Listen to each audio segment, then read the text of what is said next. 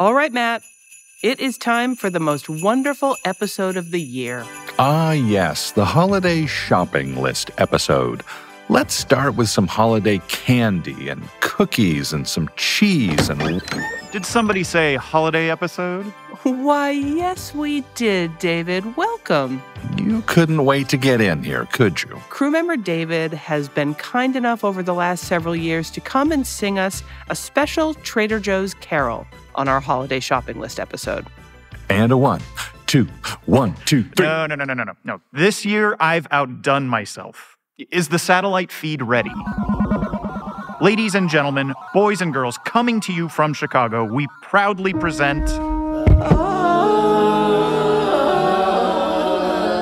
the Canterbury Carolers. With no real intended bombast, we present to you at long last a brand new Trader Joe's podcast, for the holidays are here.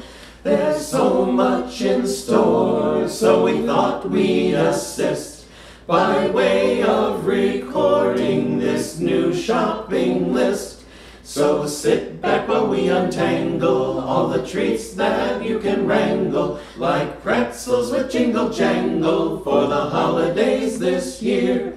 There's stockings to stuff, but don't lose your calm. Just try our new gummy bear lip mask and balm. Our chestnuts are soft and chewy, our fondue gets nice and gooey, plus bites made from ratatouille for the holidays, that's clear. We'll keep ourselves warm with baked brie en croûte, then toast the new year with the platinum brute.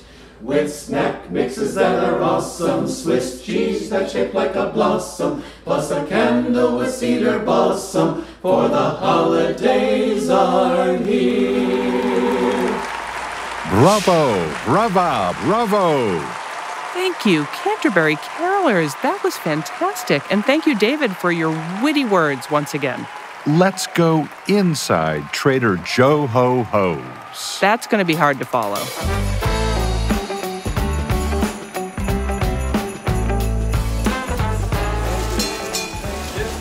I'm Tara Miller, Director of Words and Phrases and Clauses. And I'm Matt Sloan, the marketing product guy. The holiday season really is filled with magic. And so is your neighborhood Trader Joe's.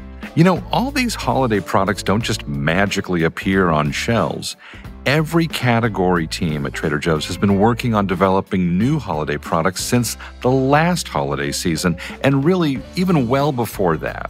I mean, the official holiday tasting panel happened like in February of last year. Yes, that is correct. We wear ugly sweaters for Valentine's Day. And in February, we get together to evaluate what worked and what didn't from that preceding holiday season to figure out what we might want to try to offer in the season ahead. This year, we have a total of 473 holiday season products. And 407 of those products are returning, are products that we sold last year that we wanted to bring back again. It's pretty good. The other 66 are brand new products that we're trying for the first time this year. So we better get started. Let's start with snacks. And kind of the granddaddy of Trader Joe's holiday snacks is the Step Up to the Snack Bar mix, which is in a very distinctive black canister. You kind of look at the canister, it's like, yeah, okay, it's a snack mix. But you open it up and it's so, the interesting things inside. It's our cheddar rocket crackers, which you can buy in a box in a store, but here they're in the mix. It's corn chips with flax seeds, which are very interesting, honey roasted peanuts, honey roasted sesame sticks, honey mustard pretzel pieces, and chili lemon corn sticks. I think of the snack mix as a great example of something greater than the sum of its parts. I think everyone has like a favorite thing that you hunt for in there, but everything's good. I wait for this to come back every season and stock up a little bit. You know, it doesn't have a super long shelf life, so it's not like you can save it for a year, but it's good through the spring. There was one component in there that had a little bit of spiciness, at least in its name. What was that? That's the chili lemon corn sticks. Okay, and that makes me think of the Stepping It Up spicy snack bar mix, which is the red canister, a companion product. And Again, mostly savory, a little bit of sweetness with a unifying spice to things. So you're talking about sweet jalapeno pretzel pieces and pasilla chili sesame chip and spicy cheese corn sticks and chili almonds and chili lemon corn nuggets. And I will enter any room when I hear that. Pavlov. Exactly. Yeah. If you're having a gathering, or if you're just sitting around watching holiday movies or football games or whatever it is your family likes to do in the holiday season, I love them. I don't think it'll be so spicy as to turn anyone off. I think it'll be just enough to keep them coming back for more and more and more. It is a more-ish situation. So speaking of more-ish, we have the return of the sweet and salty snack mix. It's a 12-ounce bag. It's a pretty substantial bag of snacks.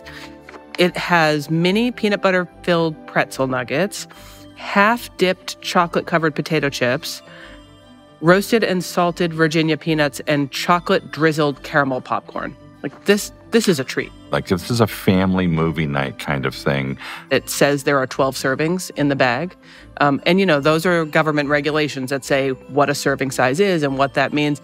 For me, if I'm sitting watching a Marvel movie, or say if I'm doing my 74th rewatch of It's a Wonderful Life, this could very easily become a single serve for me. When I think about the holidays, I often think about special family meals. And sometimes when I was a kid, if we were lucky, it might even be at a fancy restaurant. And I knew it was a fancy restaurant because at the end of dinner, you would get an individually foil-wrapped mint chocolate. And I knew, wow, this was something special. I'm a sucker for nostalgia, certainly, but we have a product that makes me think of that. I'm talking about minty cocoa truffles. These are a little chocolate truffle, and they're minty, and they're cool, and they're creamy, and these are so delicious. And that is them there in their little box, their little green box. Those are really good. It's got a little crunch. Are you getting that? It does indeed, yes. And they're lightly dusted on the outside with cocoa powder. So when it's a beautiful, very ruddy red cocoa powder. Yeah, those are just a holiday season product. I mean, I would probably buy a few boxes of those and keep them on hand. Well, I'm right back with Grandma Mady at Rob Roy's in Newport Beach for a holiday meal. That's fantastic. Another one of those sort of nostalgic holiday themes is gingerbread. We this year have, are these new? Those are new. These are new. These are dark chocolate-covered gingerbread cookie folk. Little gingerbread people covered in dark chocolate. These are not ginger snaps. These are similar to European, almost like a Lebkuchen-style gingerbread. So softer chew, really nice flavors, all the warm spices. There's a lot of cookies in there. There's a lot of folks in there. There's a lot of folks. You're going to love these. So many ginger cookies, ginger snaps, gingerbread people cookies are really, really, really sweet. And this one you're right, it has all of those gingerbread spices and a nice, almost subtle ginger flavor. It's not super sharp ginger. Those are really good eating cookies. Kind of really want a cup of strong coffee to go with that. Like that would be an excellent pair. That chocolate coating is not quite a shell, but it's a nice contrast against the softer, pillowy cookie. Plus, they're adorable. Yeah.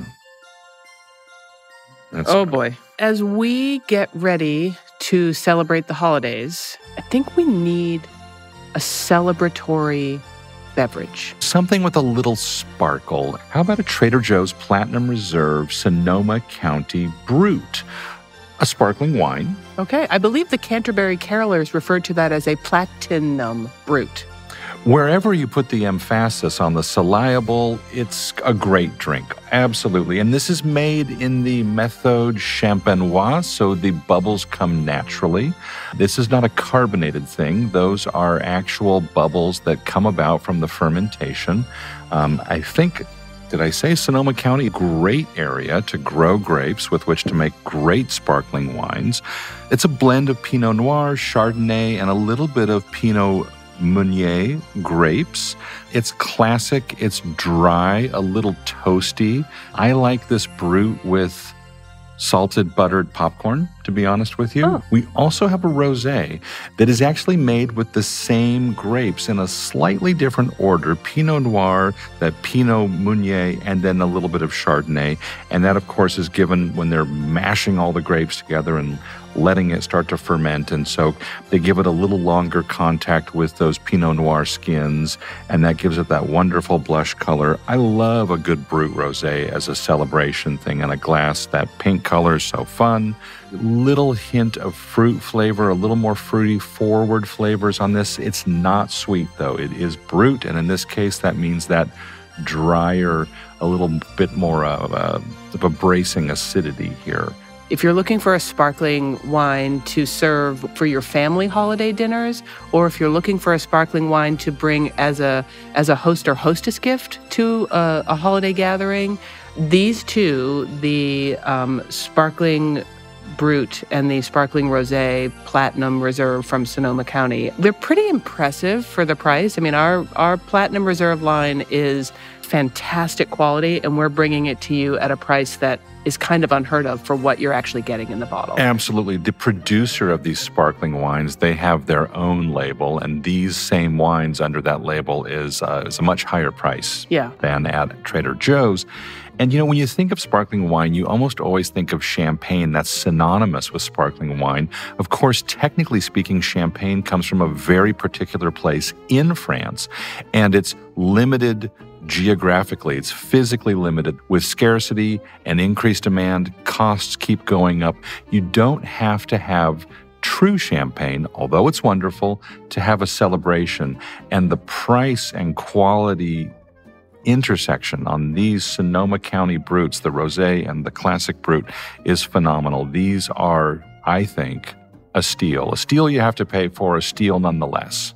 Okay, I'm going to switch gears a little bit. If your Trader Joe's carries beer and wine, it's the Winter Rye Double Bock Lager. We've had this particular beer at the holiday season for like 15 years or more, but new this year, it's moving from a 6-pack of bottles to a 6-pack of cans. So we're sort of making that transition back into cans.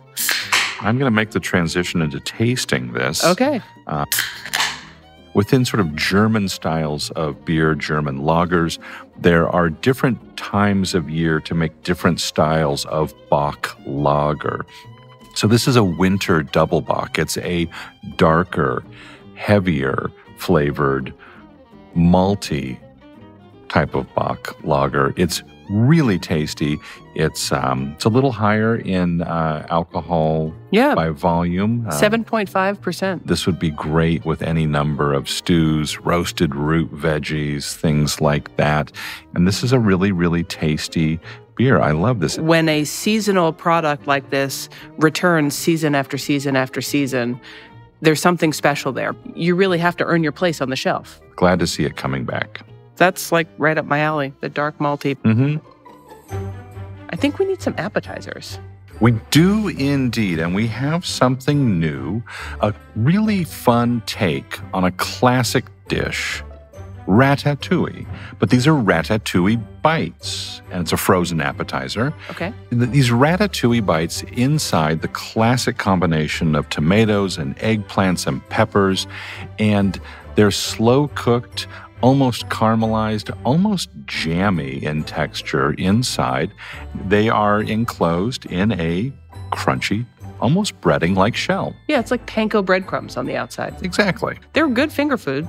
If you're having a holiday gathering and you're looking for something that's different, a little interesting, that might be a conversation starter, the conversation would go something like, what the heck is that? It's a ratatouille bite, try it. And then, you try it and the conversation might be over, but at least there's a conversation. Well, because everyone's mouths are full, but it will be delicious. Okay. All right. Ratatouille bites. By the time you hear this podcast, they should be in your freezers. You should be able to find them, and they should be delicious. All right. What's up next?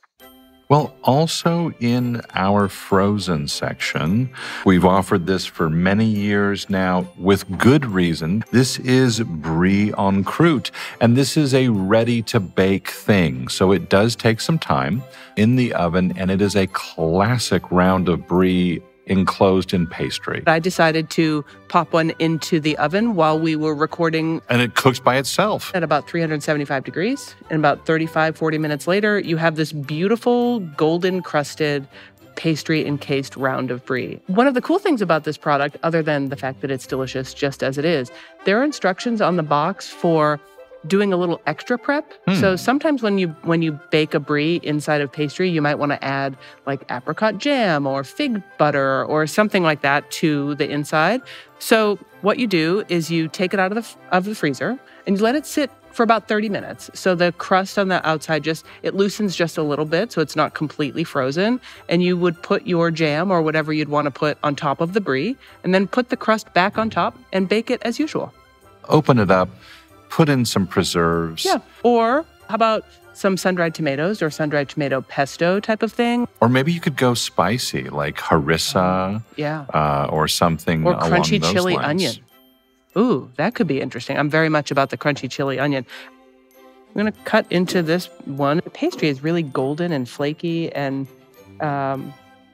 pretty great. No complaints here. That's a really great appetizer. Easy for you to do. Pretty cool stuff. That would be great if you were having a holiday lunch and that with a salad. We interrupt this shopping list to talk with a very special guest who is way up north. Oh, all right. Santa. Well, close. It's Sophie at the Trader Joe's in Portland, Maine. Only 3,201 miles from the North Pole. Practically next door. Hi, Sophie. Hi, Matt. Hi, Tara. Hey, is it cold there today? Because when we visited Maine for episode 50, you said that Portland is, and I quote, so cold. It is not so cold yet. It's been a pretty balmy fall. Heading out of fall and into the winter when this podcast airs.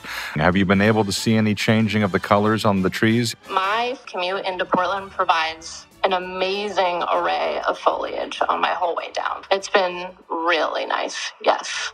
As we head into December, looking into those December holidays, anything that you're hearing from Mainer customers? Well, everyone is excited about the almond kringle. The kringle is very popular here in Maine. I imagine you all get the kringle in California as well? We do. We don't understand it, but we do get it. Well, there's not much to really understand. It's just a delicious pastry. And we get about 4 or 5 different flavors throughout the year. But the almond flavor is definitely the most popular flavor. But I think we all look forward to the jingle jangle the most. The buying team, the merchandising group, they've worked hard to secure a lot more jingle jangle.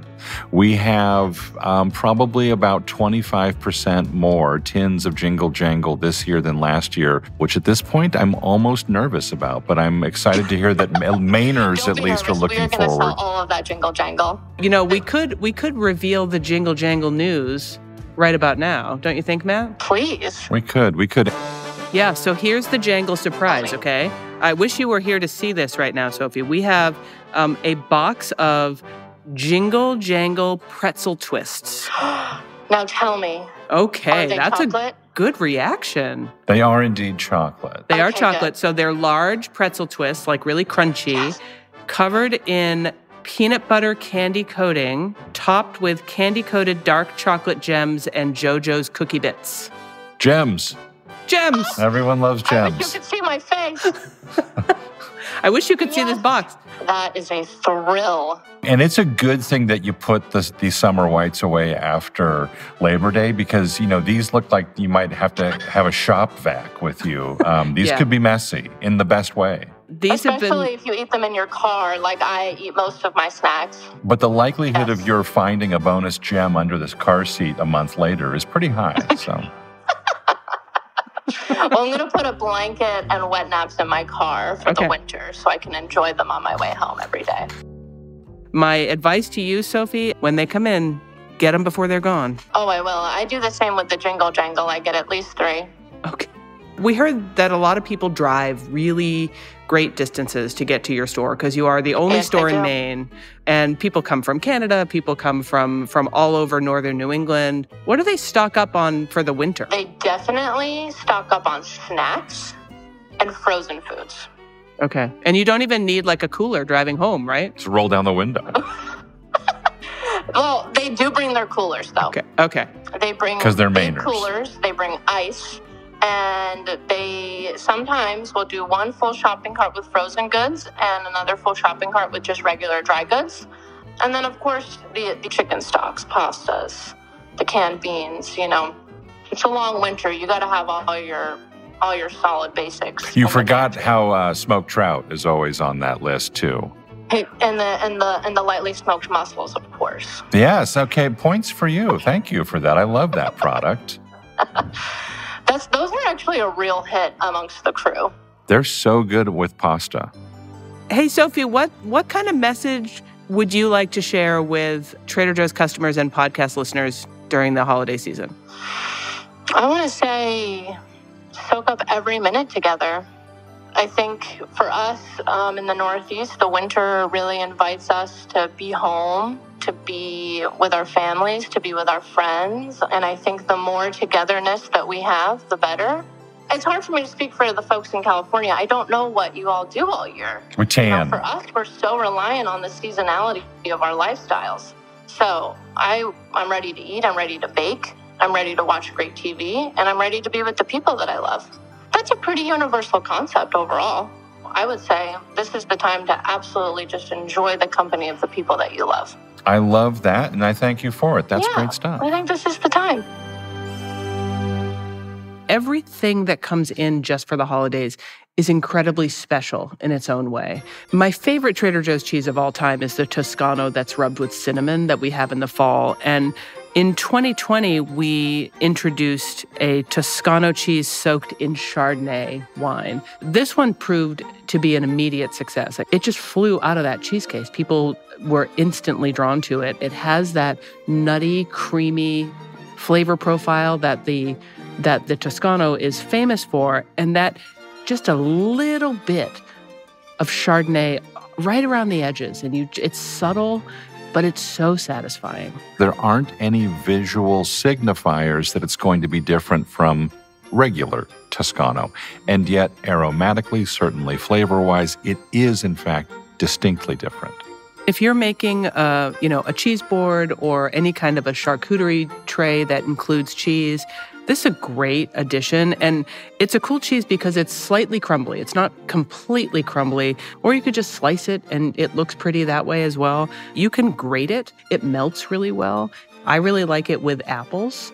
That's the creamy Toscano cheese soaked in Chardonnay wine, and that is absolutely in stores for most of the holiday season. That will last in your fridge in the cheese drawer for months, truly. Yeah. I'm also thinking about a really neat product that is the second year that we've had it. It's known as Tête de Moine, which is French, which means monk's head. But it's from a French-speaking area of Switzerland that's right there on the French border in an area known as the Jura.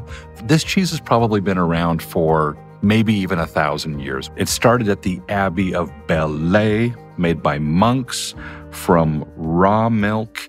It is produced and it has a protected designation of origin, so it must be made in a certain way, in a certain place. It's from cows that graze on pastures in like 8 little villages.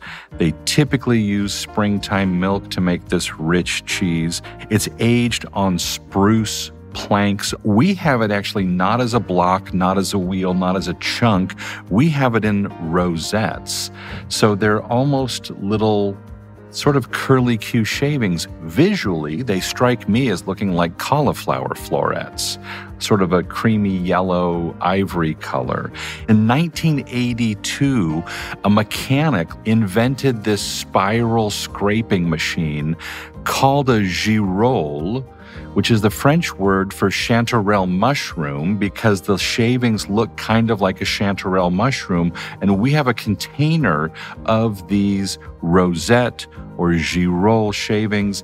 And the thin slice does for this cheese what thin slices do for prosciutto. When you eat it, it's almost like it's melting in your mouth, probably literally. This is a wonderful cheese. It's very limited, it's fun, and it's just kind of weird in a great way. Visually on a board with other cheeses and meats and crackers and other things, it looks stunning. This is ready for your beautiful photo-worthy cheese board. And for those of you making shopping lists, that's spelled Tetedemone. So that's tête de moine. All right. Oh, and there's another cheese, Matt. We only carry this at the holidays. We are known at this point for having this microwavable fondue. We just call it La Fondue. It's in a little tub, sits in our cheese case. Take the lid off, put the entire tub into the microwave. In 5 minutes, you have fondue that is ready for whatever you might want to enjoy with cheese fondue. Turtlenecks not included, but you're welcome to wear one. I love this because it's so easy. Yes. You don't have to have the set. You don't have to have an open flame. Just have plenty of crusty bread, maybe even some gherkins or cornichons. And whatever else you feel like having with fondue. Yeah, this is one that my household waits for every year. We're so excited. It's just all those great flavors that you want from fondue without any of the work. Thinking about La Fondue from France makes me think of France in general and how great the French are with chestnuts. Really? They grow chestnuts, they enjoy chestnuts, and we have what I think might be one of the most convenient forms of chestnuts on earth. These are organic, peeled and cooked chestnuts. They are from France. They're in the refrigerated section with the other refrigerated produce, and they're so easy. I think of them as roasting on an open fire, and I never know what to do with them after that. I guess people put them in stuffing. That's a classic thing. I have had some soups made with chestnuts. If you were to put these into stews or casseroles where you would put new potatoes, little baby potatoes, I think that would be interesting. So how about popping them into the oven with some nicely seasoned Brussels sprouts, a little olive oil, a little salt and pepper. I love that. I think I would give the chestnuts a good rough chop so that you increase the surface area so that when they're roasting in the oven, they might get a little crispy and not be so soft. Okay. That sweetness is going to be a great counterpoint to the bitterness and the brassica funk of Brussels sprouts that we all love. Brassica funk. Brassica funk. See them Saturday night. They're already peeled. They are fully cooked, so you could just take them out of the package and eat them if you were so inclined. They are organic. We have them pretty much just at the holiday season. I'm going to give myself a challenge to use chestnuts with celery, celery root, and cream of mushroom soup. Ooh. You know, all this working with chestnuts, my hands are a mess. What have we got here by way of lotion? OMG. For years and years and years, we have sold at the holidays what we call the Ultra Moisturizing Hand Cream Trio. They're silver tubes of hand lotion. This year, we've kind of changed the formulations a little bit, added some scents that are really interesting, and popped it into a really cute package that has fun designs on the tubes themselves and has a little hanging ribbon at the top. So you could hang it from a Christmas tree, you could hang it from a stocking, you could just place it in front of somebody and not hang it on anything. And one thing formulation-wise that hasn't changed with this product, it is still 20% shea butter. And if you've looked for shea butter hand creams elsewhere, you'll know that 20% shea butter is not the norm.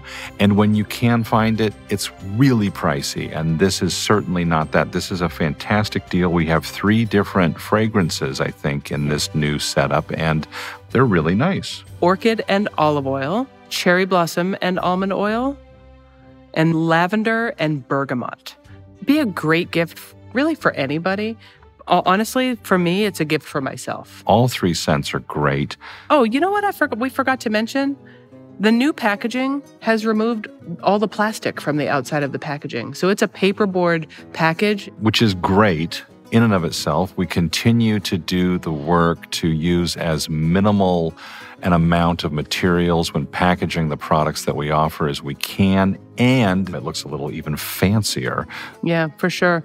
Okay, what else is in our, what we call HABA, the health and beauty aids category? This is a new product, and I am just intrigued by this. It's a gummy bear flavored lip duo, which includes lip balm butter and an overnight lip mask. Now, I like gummy bears a lot, and I'm wondering, is there a general gummy bear flavor? Like, there's this platonic ideal of gummy bear essence, and this must be it in lip balm form.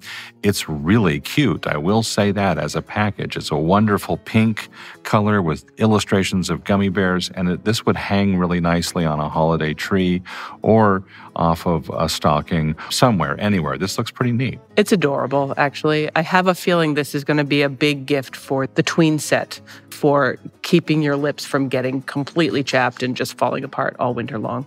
Gummy bears to the rescue. Gummy bears to the rescue. We love that. Finally. All right, we need our frozen desserts. We'll be right back. My gosh, this is quite a list. The holidays are going to be done before we're done. We've saved the best for last, perhaps. I'm reminded of my father telling me to desert the table. That was often what I got for dessert. What would you like to do first? These. For all you fans of the mini Hold the Cone ice cream cones, time to rejoice because the Peppermint Hold the Cones are back. They are so good. One of my favorite things about this particular Hold the Cone, the Peppermint Hold the Cone, is the cocoa cone. Yeah. I love that cocoa cone. That's the box. There are 8 mini ice cream cones. Matt, would you like one?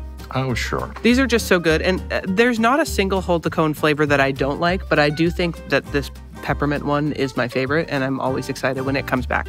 Really? Mm-hmm. These, I'm going to buy some extras so I can have them in my freezer for a while. Yeah, chocolate and mint is a thing for me. Yeah, okay. And it's so cool in so many ways, actual temperature-wise, the coolness of the mint flavors, that menthol. Yeah, everything about it is great. These are just so cute. Mm-hmm. Okay, Tara, I see your Peppermint Hold the Cone ice cream cones frozen treat from the dessert case of the frozen section, and I raise you another ice cream. Oh. Gingerbread ice cream. Okay. Here we go. Gingerbread ice cream with triple ginger snap cookie pieces and a gingerbread swirl. Okay, pass me a spoon. Okay. Oh, wow. You know what's weird about this? Because obviously it's cold, but it tastes almost warm. It's all of those gingerbread spices. Do you understand what I'm saying? I do.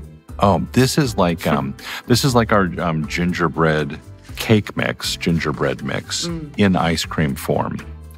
There's a hint of molasses here, and of course all those great spices. That is wonderful. And it's not overly sharp from a ginger perspective. No, there isn't that spicy intensity, probably helped greatly by that creamy ice cream. This is our usual super premium approach. This is very thick, very dense. It's a heavy ice cream on purpose. You get a lot out of this pint. That's really good. I don't know what else to say about that. Our list is done. The actual Trader Joe's holiday shopping list is virtually endless, but this podcast is not. We'd like to share our thanks and our gratitude for you and everything that you do to get to our stores, your store, and spend time with us. And thanks to the crew for everything they do every day in every store across the country. We'll be back soon, maybe even before 2023, with another episode. To make sure you get it, hit that free subscribe or follow button. It is free and worth every penny. Until next time, thanks for listening. And thanks for listening. Happy holidays.